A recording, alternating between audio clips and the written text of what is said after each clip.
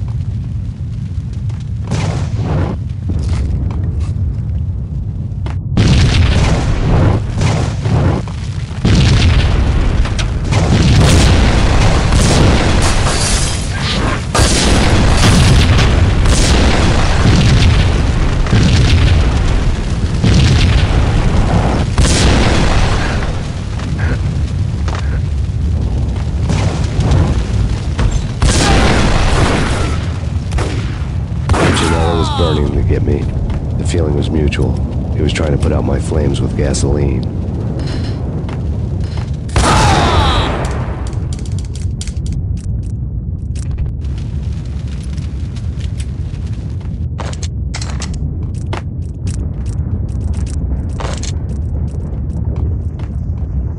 The mobsters have been guarding a real treasure. The way out of this disco inferno.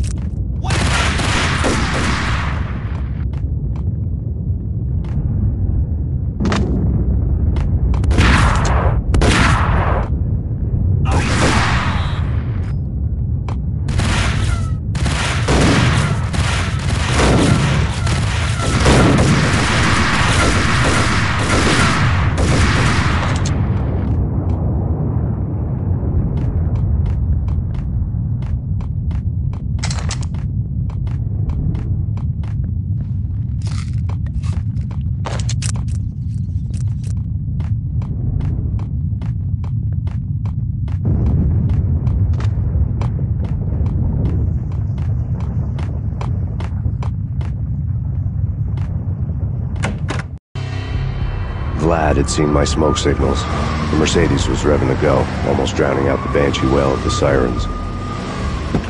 You coming? We'll drop you off at the Punchinello Manor. Sounds good to me. When this is over, look me up. I could use a professional like you. I'll keep that in mind.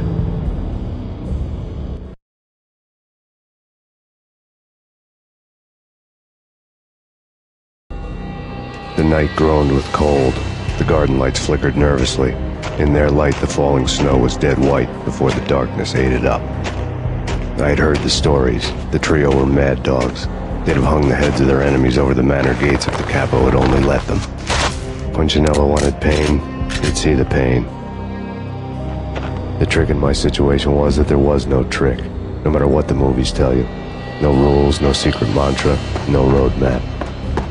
It wasn't about how smart or how good you were. It was chaos and luck, and anyone who thought different was a fool. All you could do was to hang on madly, as long and as hard as you could. Someone had graciously left the back door open for me and killed the guards.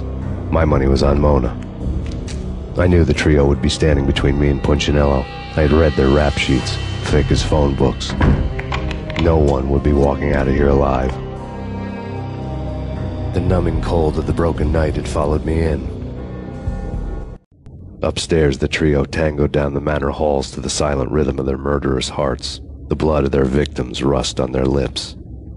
Vince Mignano, Pilot Providence aka Big Brother, and Joe Deadpan Salem. The pistol was a frozen lump in my hand, piercing the skin, gnawing me to the bone. Upstairs, the trio tangoed down the manor halls to the silent rhythm of their murderous hearts. The blood of their victims rust on their lips. Vince Mignano, Pilot Providence aka Big Brother, and Joe Deadpan Salem. The pistol was a frozen lump in my hand, piercing the skin, gnawing me to the bone.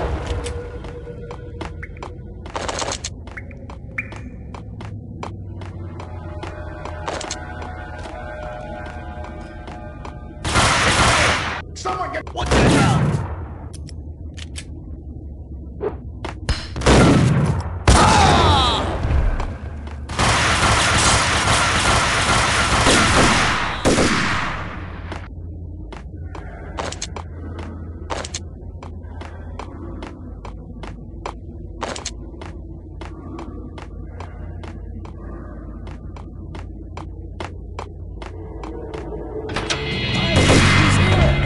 It didn't take me long to run into the trio.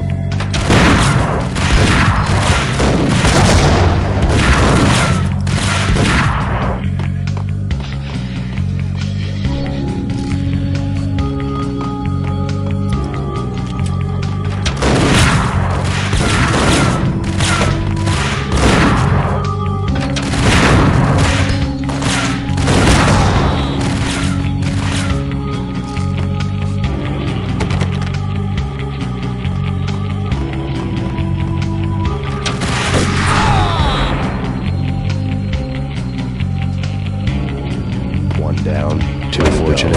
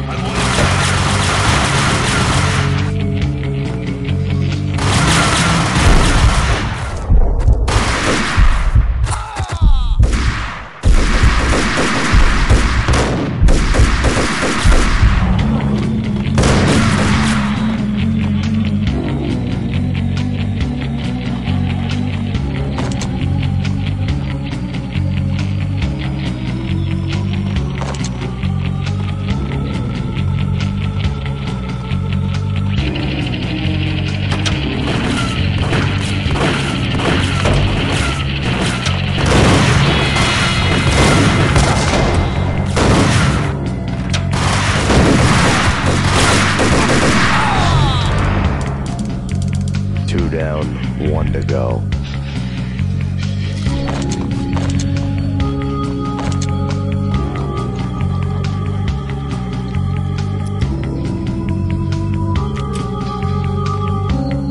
That's Payne.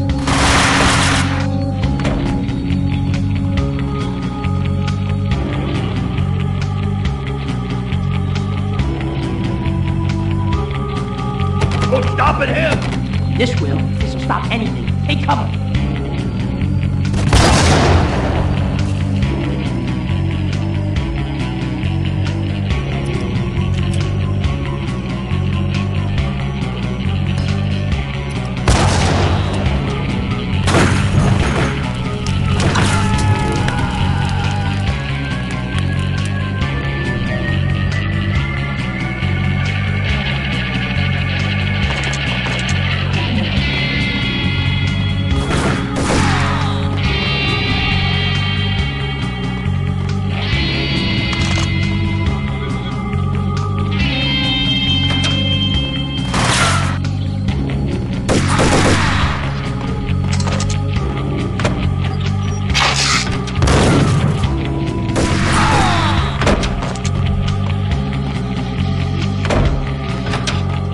late for her.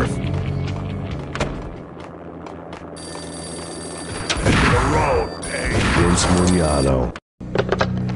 Max Payne. Talk to me. Alfred Woden. You've got company. An armed helicopter just landed on the manor grounds. You must hurry. The more the merrier.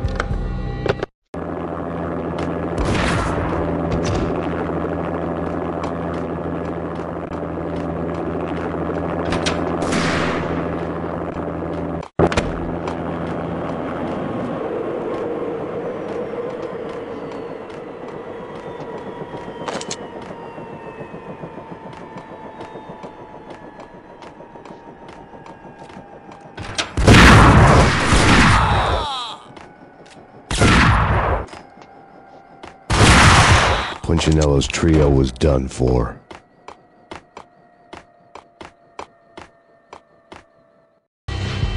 Outside my door. Hurry. It's coming for me. You gotta hurry. Please. I could hear Punchinello on the phone begging for help. He should have been saying his goodbyes. Punchinello was a pushover. The moment I stepped into the room, he folded like a deuce before a royal flush. No, wait. I was just doing what I was told. I couldn't refuse. She's someone high up. Government, maybe. I don't know. He was trying to buy more sand for his hourglass.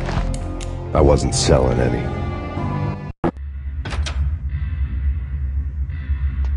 No, I told him nothing.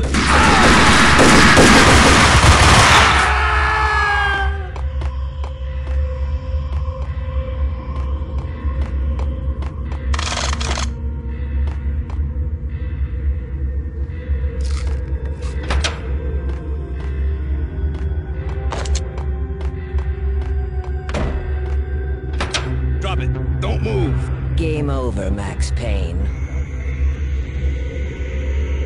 I could tell when I was outgunned. It was time to take another beating. The mystery witch was a real barracuda. Trouble on dagger heels, a smoking assault rifle in her hand, and an army of killer suits behind her. How sweet. I get to kill two birds with one stone. Sooner or later, it was going to catch up with you. Mr. Payne, it's time to show you the benefits of my brew. Be a good boy now. You'd find that Lady Luck was really a hooker. And you were fresh out of cash.